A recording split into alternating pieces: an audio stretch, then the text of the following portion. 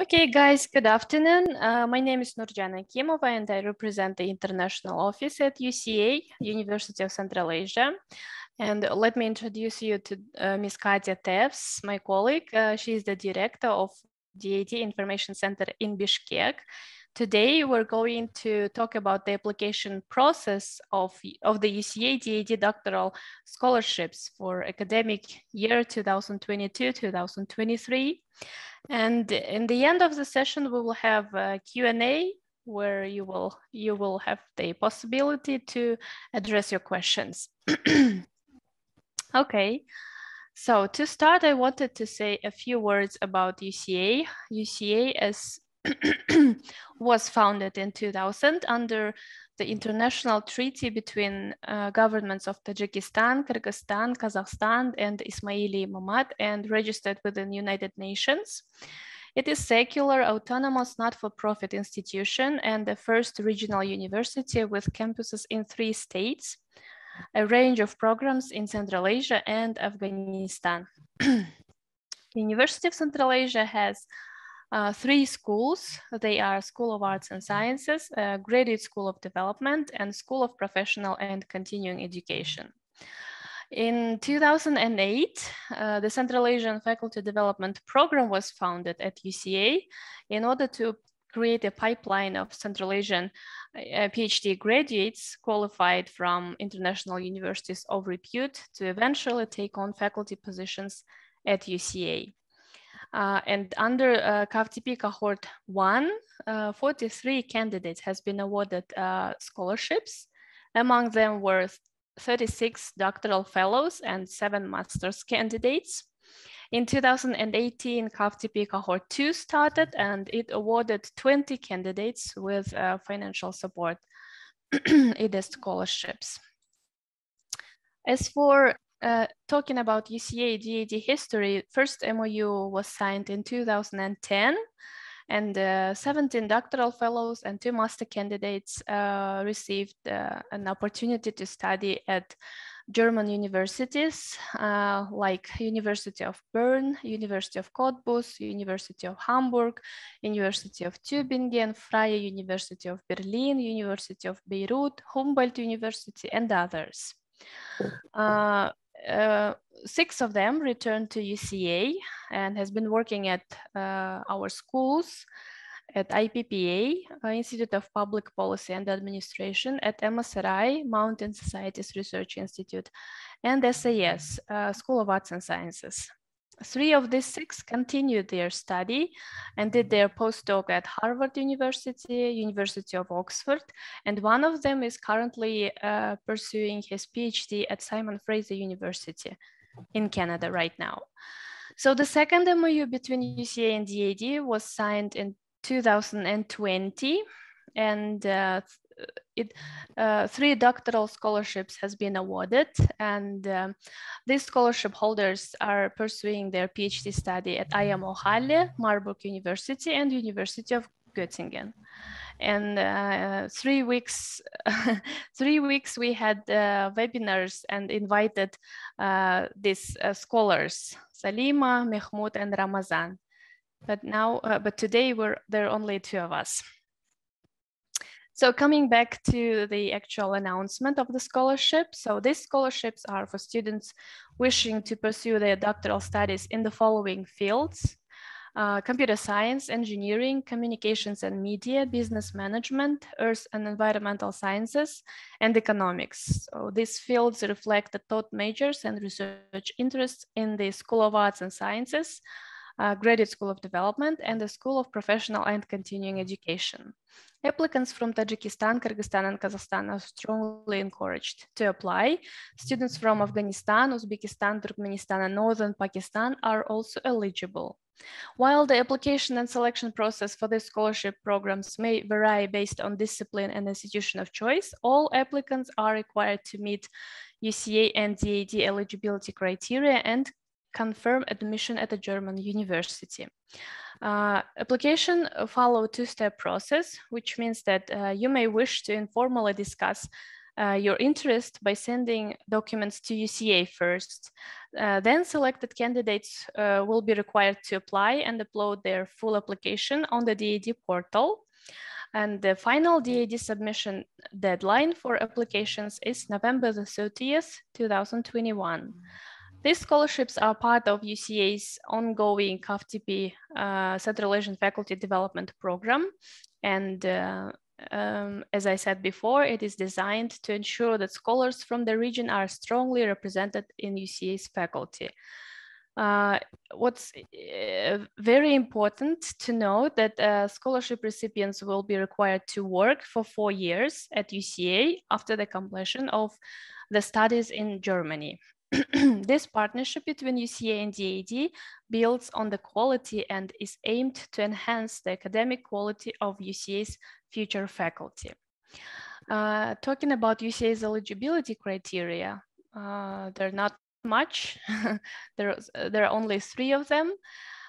Citizens of Tajikistan, Kyrgyzstan, and Kazakhstan, and Afghanistan, Uzbekistan, Turkmenistan, and Northern Pakistan. This is the first criteria. The second is interest in a doctoral program in fields reflecting UCA priorities. And the third one is an interest in a career within academia, including research and teaching.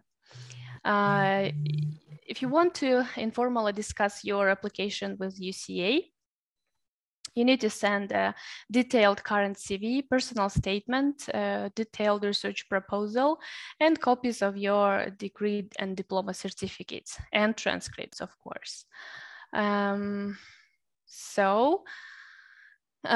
I want to invite Katya. Katya, please, the floor is yours.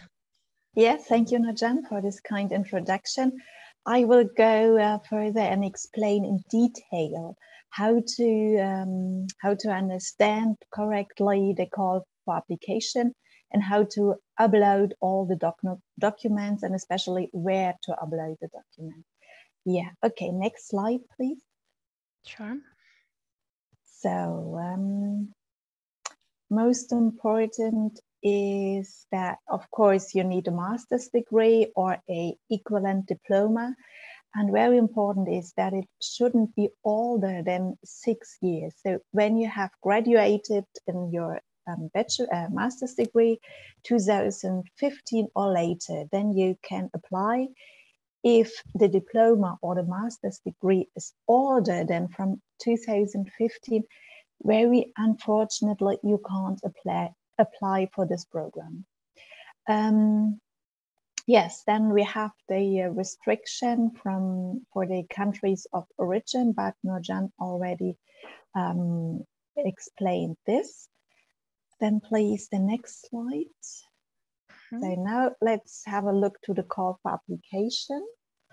I also copy the link to it into our chat.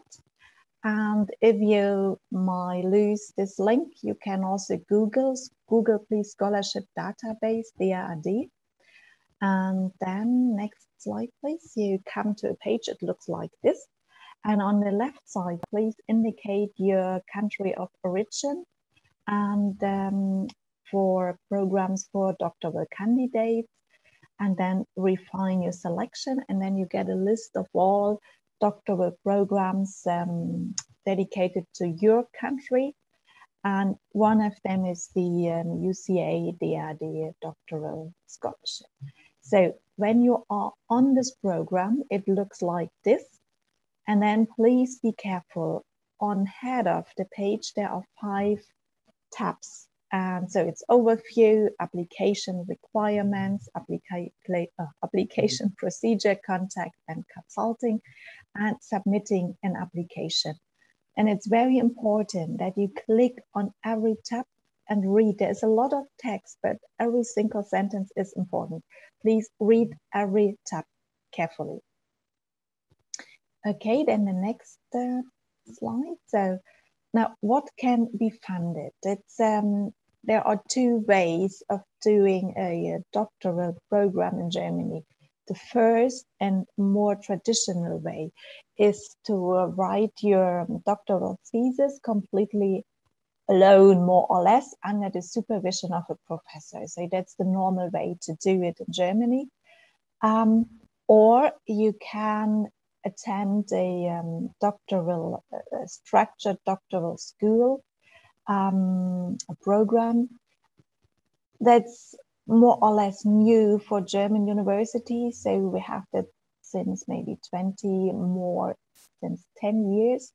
The problem of the second procedure is that you first need the proof of or an admission letter from this program, but unfortunately the deadline of these programs are at a similar time as our deadlines here for the scholarship, and you can't hand in an admission letter before our deadline. So at least you can submit the email correspondence with the program coordinator, who can state that you at least theoretically eligible to apply for the program, and theoretically you are admitted, but it's not really a proof, it's not really an admission letter.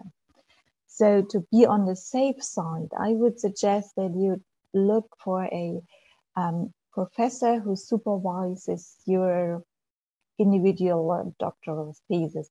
How to find a supervisor, I will explain a little bit later on. Now let's proceed here with the call for application. So the duration of the funding is a max of 4 years, and the monthly payment is 1,200 euros, plus a payment so of the health insurance, accident insurance, and so on, and one travel allowance, and on a yearly basis a small research allowance. It's not much, but you can buy some books or some equipment for the laboratory. Okay, the next one is, so what are the selection criteria? Of course, the academic qualification that's documented by your university degree, certificates, and your transcript. If you already have, please hand in also your publications or lectures you have given or conference contributions. And of course, that's most important. I think it's the quality of the research proposal. So you also have to hand in a research proposal of around 10 pages, and very important, the research schedule. So where you explain what are you planning to do the first 6 months, the second 6 months, and so on. Of course, you won't follow exactly the schedule, but the selection committee would like to know that you really think through the whole process.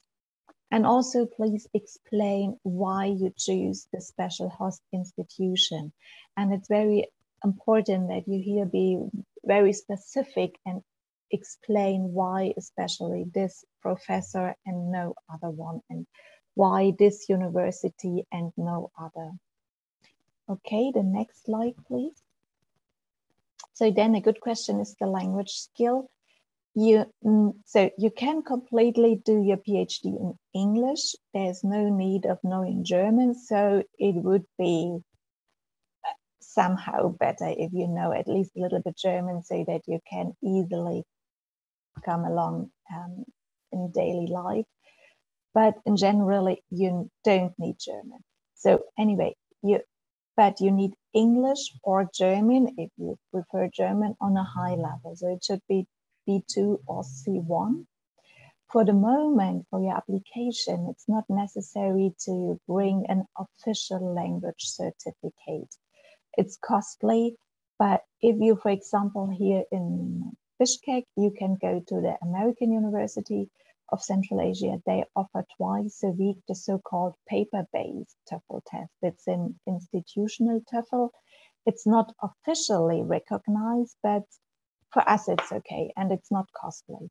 When you get awarded the scholarship and you later on enroll into your university, then you might need an official language test, but that will be next autumn, so there's a lot of time. For now, for us, somehow an unofficial certificate is then sufficient. The next slide, please. Thank you. So then the documents. So it's just an outline here. Please remember to check seriously on the call for application later on. So you need an online application form. You will find it in the application portal. I also will tell you later where to find it. Then, of course, a CV, a list of publications, if you have one. Then this extensive description of your research proposal, including a schedule, or I already talked about it, your diploma or degree certificate. And please be very careful. It has a first page, a second, and a third. Please scan the original, all 3 pages, and translate all 3 pages, not only the first or the second or the last, all 3 pages, please. And the translation can be done by you. So you don't need an official translation for that, not for now. Then proof of language, I have already explained. And most important, if you choose a supervision by a university professor, then you need a letter confirming that this professor will supervise your thesis. It's enough, it's just a PDF, so it's just a letter. So the professor has to write, I, Professor XY, will supervise the thesis on topics so and so of the candidate so and so. It's my great pleasure, and so on. Or if you choose a study program, you need officially the admission letter. But as I just told, probably it's not possible to hand in this admission letter in time. Then please provide us with the email correspondence with the program coordinator. So, okay, the next slide. So this is, what also Nurjan already told you. From Pakistan, we are happy to have applicants from the both northern regions. And normally you should submit a reference letter from a university teacher. But so to this address, you also find this address on our homepage, DAAD Kyrgyzstan. You will find it. Next slide, please. But because of the corona measurements at the moment, we say it's not necessary to hand in reference letter because some universities are still working online and it is not possible. So if you have one and you would like to hand it in, please send it to our office here in Bishkek. If you don't have a reference letter, it doesn't matter this year. And the deadline for all documents to be uploaded to the portal is the 30th of November. So then I give you the link now where to find this portal. So I give you, sorry, I have 2 screens and 1 mouse. It's confusing, so it's this one. So this is the link, or you also can go to this call for application. Please remember that we had these 5 tabs on head of it, and the last one was a green one. It's called application. When you click on it and on this side, scroll down to the end, there is another button and it's called to the application portal. If you click on this button, you come to this page. And there, so now it's displayed in German because my browser is for German. But when you, so I assume you get it in English. If not, then you can click on it's jetzt registrieren, sounds like register. Click on it and then you can register and then you can change the language. So once you are registered, go into the portal, enter it from the call of application. And then it looks like already this, you see funding program, DAAD UCA program, it's already in the right position. And then, for example, country of residence could be Afghanistan. So if you enter from the link or from somewhere else, and you are not on this entry page, then have a look on the first line, personal funding, click on this. Then in the second line, application, click on this, and then program selection, fill in form. And this is the form, the application form I told you before. So you fill in this form, download it to your computer, save it on your computer and upload it again. And then click on upload document. And then you have a, so I can't show you the screen of this because I can't open a fake account. So that's not possible. So so you upload first the application form and then you say upload another document, and then from the menu you choose, for example, CV, click CV and then upload CV. Then click on upload another document, then you, I don't know, certificate, then you upload your master's certificate and you so on until you have uploaded everything. And then is the last button, send your documents, do that. And after this, you should have an email in your email account informing you that you have uploaded successfully all documents. If you don't get this email, please go back to the portal and check. Then maybe you have forgotten to press the button, send all documents, or something else went wrong. So you have to get this confirmation email to your email address. Okay, then the next slide, please. So how to find a supervisor. So it's not so easy, but it's possible. Okay, so let's start with a individual supervisor. So please go to this website. I also give you the link into our chat. So here it is. So there, let's say you want to study or do your promotion, your PhD in the field of agriculture. Then search agriculture and click on master program. Choose your language English and then search for it. And then the database will offer you probably 100 or 200 master programs in this field. So the first is make sure it's one without tuition fees. The majority, let's say 80% of German universities are state run and there is no tuition fee at all. So we also have private universities with tuition fees. And normally, if you want to pursue your doctoral degree at the private university, you also have to pay a lot of tuition fee, but the scholarship from UCA and DAAD does not cover tuition fees. So make sure to find a program that's free of charge. So, and the quality is, it's absolutely the same. So it's not like in this region that the private universities are much better. That's not the case in Germany. So let's say you are interested in this agricultural biosciences from Technical University in Munich. Then you click on this little screen.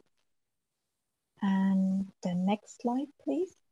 Then it looks like this.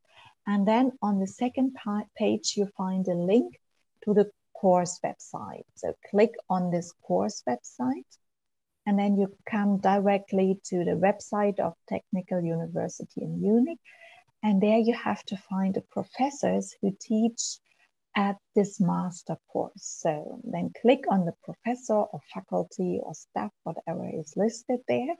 And then you find the professors teaching there. And those professors are eligible also to supervise a PhD. So, and now the hard work starts. Please, so you see, the professors have, some have even their own website or a profile or a list of their publications. So now start with the professors and check what is their research interest, what is their focus, and try to find someone with the same focus you have for your research ideas. So then identify maybe three from three different universities or whatever. Find those people closest to your research ideas, and then contact these professors, or just one for the start. Okay, next slide. And then the good question is how to contact them. Please be aware of the communication culture in Europe, especially in Germany. We are very focused and short, and and please keep in mind, the professor might get sometimes 10 letters or emails a week from all over the world by people who would like to write their PhD with them. So you have to be outstanding, not in very, how to say, friendly words about your family or about your country, but outstanding on focus on your research ideas. So be short and concise. Just introduce yourself. What's your name? From which university did you degree? What do you have? What kind of degree do you have? From which field? What's your research interest? Explain it in just 2 or 3 sentences, and explain that you're going to apply for the DAAD UCA scholarship program. Provide a link that the professor knows what you are talking about, and then attach your CV and an outline of your research idea, including a timetable of not more than 2 PDF pages. I'm a bit confused today. So not more than 2 pages, better just 1. And outline your research question, the methodology you would like to apply, and also give him already some literature resources you have read about. And again, make sure you also have read 1 or 2 main papers of this professor, so that he sees, oh, there is someone, he just not grabbed me from the internet, but did the effort to read my papers and refer to my research ideas. And if you do that, your chances might be not low that the professor will answer you. And then you can negotiate about how to shape your research idea a little bit more better. Okay, and then the next slide. So if you are trying to find a doctoral program, go back to the same page, and then do not enter master courses, but doctoral programs. And then start a research. Here you see on the left side, it looks like this, click on that. And then the doctoral programs are displayed. Again, be careful with the tuition fee. And then click on one program you might like, and check out when is the deadline, and check out, some also might ask you to find, even though it's a structured program, might ask you to find already before a professor within this school who might later on in the 2nd year supervise your thesis. So read everything very carefully that you don't miss anything. So, and I think now I'm at the end of the slides, right, Nurjan?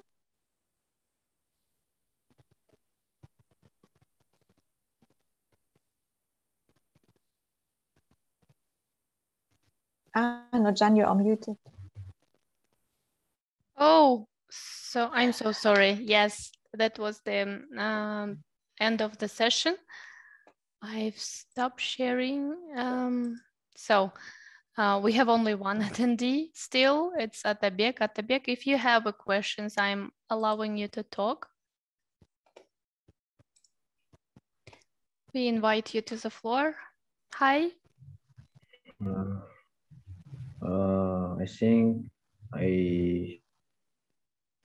I understood all sentence. I will try to apply. Okay. So you don't have questions, right? Yes. Okay, thank you. Yeah, or Atabek, if you later on in the process have some question, please feel free always to write Nurjan or me an email, Right. and we are happy to answer. So sometimes when you start the process, then some Questions will appear. That's right. Yeah. Atabek, yes, and also please make sure you've copied the links that Katya shared with you in the chat box. Yes. You did, right? Yes. Okay, then that's great. Okay, thank you for participating. Thank you very much, Katya, for the presentation. Mm-hmm. It was great as usual. Okay, thank you for making this possible.